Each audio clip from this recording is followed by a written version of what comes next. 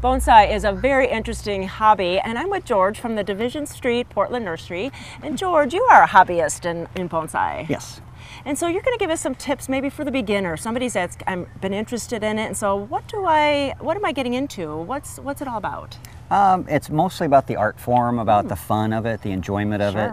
You know, it's not the bonsai in an hour thing. It's can be a few years or a lifelong experience that you enjoy. Right. And just with the right tools, it makes it a lot easier to enjoy. So maybe we can talk about plants, because we all love plants. We're the geeks, so let's start with plants. Plants are, you've got evergreen styles, so the kind that will hold their needles throughout the year. Then you also have the deciduous styles over here, like this hornbeam here, that will lose its leaves every year. They both have their beauties. The evergreens will have what's called a timeless beauty. It doesn't change as much, whereas the seasonality of a deciduous style will take on, you know, the spring colors, possibly flowers, and then the winter structure of the branches. It's really, really cool. That is neat. So you have like all seasons in that one little pot. Exactly. That's really cool to see. Yes. And then what about even indoor? Indoor, a little more challenging. Most people don't provide enough light. That's kind of the initial thing that people think, okay, well, I can do this. I've got enough light. Most people don't.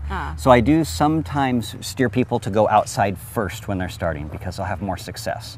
I personally keep my bonsai outside year-round. Some people say they'll move them into a cold frame or something like that, but I personally let them fend for themselves, and I just let them stay out there all year long. Yeah, they're outdoor plants, so really they're not going to want to come in unless maybe for a night if you're having a party. Correct, yeah, you can do that. You know, people say, well, I want to bring it in for, let's say, Christmas. Well, it's like a living plant or a living Christmas tree. You have to acclimate it in and acclimate it out, so just be very careful with that. As a beginner, then what kind of plant should I start with? What I would probably start with is either a juniper, a pine, hornbeam, or maple. Those are the most common ones. So you've got, you know, your junipers are here, a lot of different styles. You want one that has a structure to it, not one that just necessarily hangs over without any support. Okay.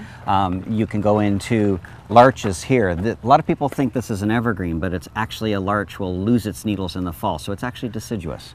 And another deciduous one we have is the hornbeam again. That it's just a great starter plant. And then again, a lot of the maples. Well, and I see this pine up here that looks very mature. So if I got a small pine, would I get that in 20 years? Most likely not, if you're going to put it right in the pot and start from there. In most cases, most of your larger bonsais are actually planted out in the yard for a while, just so that they can trunk up.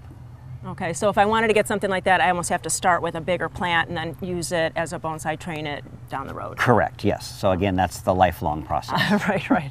And then I see there are some tools to have. So let's go over some of the tools that we would need. Okay, there are some basic tools. The most common would be the shear. This is what you're going to use a lot of the time, because other than going in and chopping out a huge branch, most of the maintenance that's involved in bonsai is dealing with little branches. And so a shear like this is going to be your most used tool. Okay, then the second most used tool, in my opinion, would be the rake. This rake here, it can be used as a rake to rake off the top of the soil. It can be used in the repotting time as a rake to rake the roots down straight so that you can trim them. It has a spatula end that you can use as a tamper, as well as a depotting, like almost like a shoehorn to get trees out of their pots. Those are the most common ones. Then I do recommend that you get a case for it, because if you're like me, who's the mad hatter when it comes to doing my bonsai in the middle of winter or whenever the potting time is, I will use the tools. I'll make a big heap of yard debris, let's say, in the kitchen on the paper, and then I go and I clean up and I throw everything away, and then I realize 2 months later that I threw away one of my beautiful tools. Right, they're in the compost pile. So by having a case like this, you can actually kind of inventory your tools just to make sure you grabbed everything. Of course. And then I see there is special soil. Yes, it's important that you use a bonsai soil or a soil that drains very, very well. Don't use just a regular potting soil, because it'll hold too much moisture. Okay, and then wire, that's important? Wire is important, and there are different gauges of wire. So as an example, this one is a 1 millimeter, and then we can step up to a 4 millimeter, 5 millimeter, and anything almost in between. The wire is used basically on the tensileness of the branch. So how do you tell what size wire to use? Usually you take your thumb and bend the branch that you're working with here, and then you can take the wire end of it and bend that thing and see that if it is the same tensileness, because we don't want it that much stronger than the tree itself. Right.